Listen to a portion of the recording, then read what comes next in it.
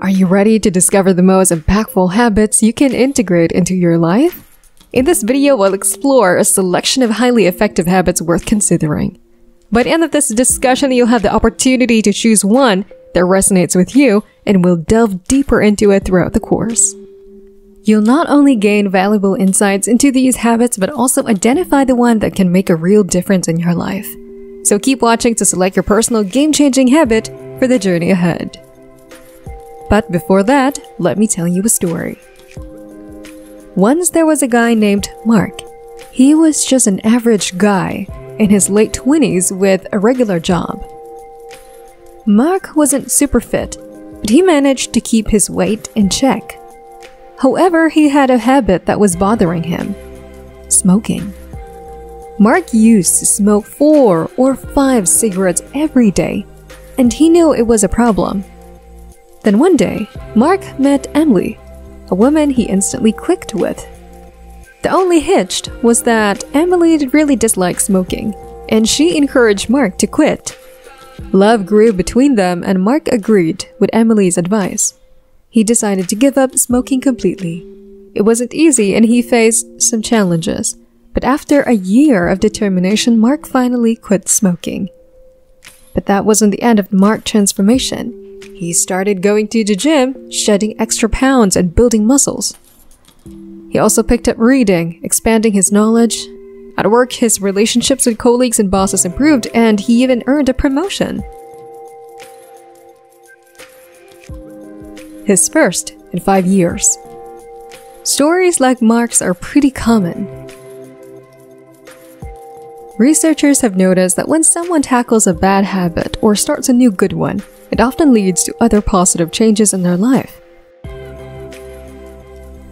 They call this a keystone habit, like a domino that sets off a chain reaction of good habits and life changes. I'm sharing this story with you today because in today's video, you'll choose a habit to work on. I'll introduce you to 3 powerful keystone habits that can make a big difference in your life. Number 3. Fitness. The third crucial habit we're going to talk about today is fitness.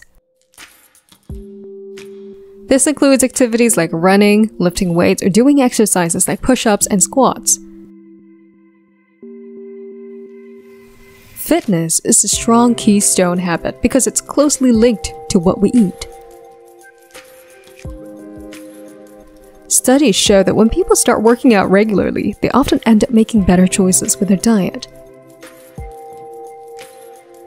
even if they weren't planning to. It's pretty logical. If you put in a lot of effort at the gym, you're less likely to eat unhealthy stuff right afterward because it feels like you're undoing your hard work. Since these 2 habits tend to go hand in hand, it takes a good amount of willpower to stick to them. But once you've made them a regular part of your life, it becomes much easier to tackle smaller habits. Think of willpower like a muscle. The more you use it, the stronger it gets. What's more, the fitness and diet combo has a big impact on how you feel every day. Many people often feel tired or sluggish, and a lot of time it's linked to what they eat or their lack of physical activity. When they start embracing these 2 good habits, they usually report feeling much better. Feeling better daily makes it a lot simpler to adopt other positive habits. This ability to enhance your body's everyday function is what makes fitness and diet such powerful keystone habits. Number 2. Meditation. Meditation is like a brain workout. It trains a part of your brain responsible for self-control and willpower, making it stronger just like working out at the gym. This gives you special abilities like better control over your feelings. This is useful because strong emotions often make us give in to bad habits. Meditation also helps you focus for longer. It's hard to concentrate on one thing nowadays, but if you make meditation a habit, you'll become much better at paying attention. You might go from struggling to read a couple of pages without getting distracted to easily reading whole chapters. The last superpower of meditation is a sense of happiness. Remember when you were a kid and small things made you really happy? Meditation can bring back that feeling. You see the world with fresh, amazed eyes, just like when you were a child. Meditation is a powerful keystone habit. It's tough to stick to, but if you make it a daily habit, your willpower will grow strong, making it easier to adopt other good habits. Number 1. Reading. We all know that education matters. That's why we spend a big chunk of our lives in places designed to teach us stuff. But here's the catch. Most of what we learn in school doesn't really help us much in real life.